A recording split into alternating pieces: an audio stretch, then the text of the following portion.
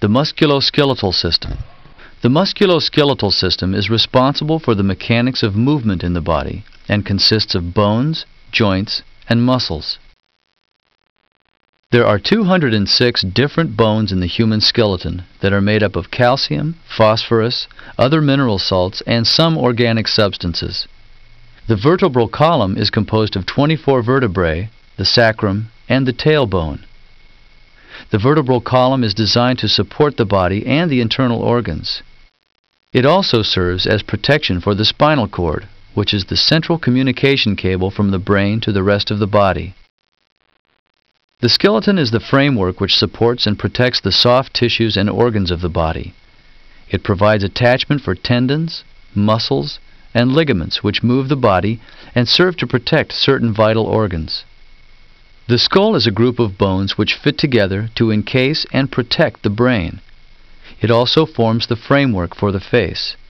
The rib or thoracic cage supports the shoulder girdle and arms, protects the internal organs in the cavity, and plays a part in breathing. The pelvis protects the lower abdominal and internal reproductive organs. Because the bones are linked to each other and act together, body movement is made possible. However, no motion would be possible if it were not for the joints. Wherever two bones are attached, a joint is formed. Immovable joints are in the skull. Slightly movable joints are between the vertebrae of the spinal column, and free movable joints are in such places as the knee, shoulder, hip, and elbow. Ligaments join bones together and keep them from getting out of place. The muscles are a bundle of fibers which have the property of contracting and relaxing. This produces motion. In man there are more than 500 muscles, and if it were not for the muscles, the body could not move.